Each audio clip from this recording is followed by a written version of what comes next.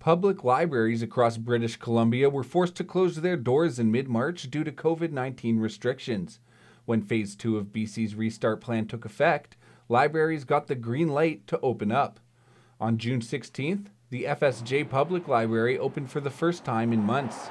However, things are running a little differently to start. After careful consideration, we've opened to Phase 1, and that is called Library Takeout. So we're able to offer physical items for pickup, and people can phone or they can email us, and that way they can connect with us to get their items on hold and arrange a pickup time.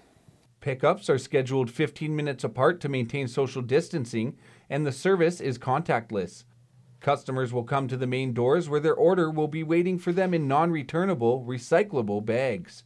To further maintain safety measures, another system is being put in place to reduce the risk of transmission. Everything is quarantined for 72 hours, either coming back to the library or when it's headed out, if you quarantine it for 72 hours. That way you are using time as a disinfectant. The public's response has been exceptional, and their first week of takeout service was booked up almost immediately.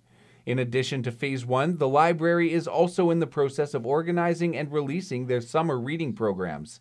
It's always been a really great point of community connection throughout the summer to help kids stay connected with their peers, to make new friends, and to explore learning as lifelong learners through just the joy of reading and sharing information with each other. As opposed to previous years, there will be no in-person programs. Instead, it will be an at-home model with 3 different activity boxes for kids of all ages. Here's Shaker Box, and there's Maker Box, and here's the Stitch Crate. There will also be a reading log available in online and physical copies. We are going to start our registration for all of these programs online on June 29th. So it'll be after school's totally done, before Canada Day.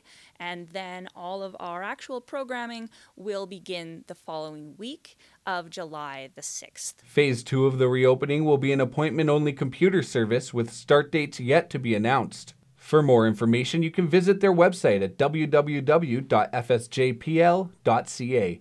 Sean Marks, CJDC-TV News, Fort St. John. Salon and barber services provided by Skinovations. Be swept away to a world of peace and tranquility at Skinovations Salon and Day Spa.